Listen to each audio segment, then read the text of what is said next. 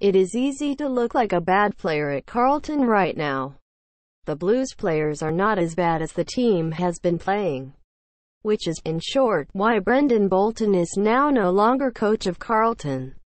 The team that played against Essendon was desperately young, but still playing, as one list manager said, like they have been coached within an inch of their life. The players are so tightly wounded they're perpetually second-guessing themselves. Is that the coach or just the accumulated, wearying effect of years of defeat? In the end, the coach takes the blame for that. So what list does the new coach inherit? Or when it comes down to it, how many players are playing beneath themselves right now? List managers think there are a few. There are big holes in it, but they are not that bad, one recruiter said. Another said, the new coach is inheriting some building blocks, but there are some gaps there. The hard thing is trying to rate them on talent potential, and at the moment you watch a heap of blokes who look lost. They look coached to within an inch of their life. Another recruiter observed there were more questions than answers about their list. They have high-end scope, but there are more questions than answers about their list right now. You would not be sure what you are getting as new coach. They have brought in players like Matthew, Kennedy, Darcy, Lang, Jared, Garlett, Tom, De Koning, Alex Fasolo, and you would ask why. Most of those players had enough exposed form to know what you were getting. The biggest key to their list for the new coach is they have built a spine to work with. Jacob Waitering, Caleb Marchbank, Patrick Cripps, Charlie Curnow and Harry McKay make up a solid goal-to-goal line to build a team around. Curnow has had a bad year, but he is better than that.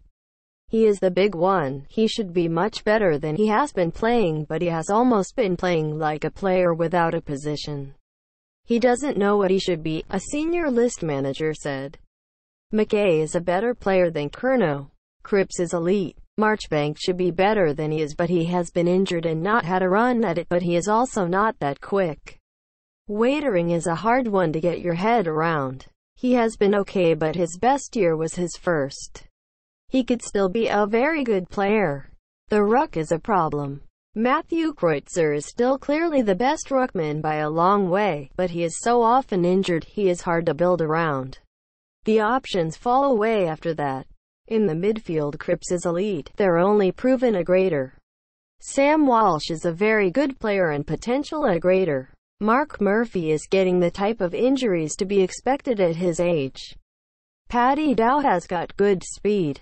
We didn't think he was a bad kick as an under-18, but he has been turning it over at Carlton, one recruiter said. Another observed, they lack class on the outside. Cade Simpson is old and Sam Docherty has had 2 knees. They are their class players on the outside. Zach Fisher can play. Kennedy is too slow. Michael Gibbons' kicking is not up to it. Will Setterfield is a bit slow now and has lost his lateral movement after his injuries. We weren't big on Lockie O'Brien as a junior. Sam Petrevsky-Seton will be okay. Behind the ball, Lucci Plowman is serviceable, but one-paced, and while Liam Jones has been outstanding and missed in defense since his injury, he is now 28.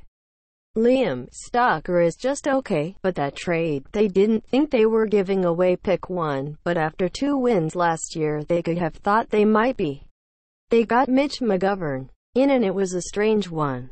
They are paying a lot of money to a player who was never a high possession winner at Adelaide and only sort of a third-tall support to others, one list manager's aide. To be fair to SOS, the list was terrible when he took over. He hasn't nailed every one of them, but the list is not that bad. There are still big gaps in it, but it's not a 1 in 10 list.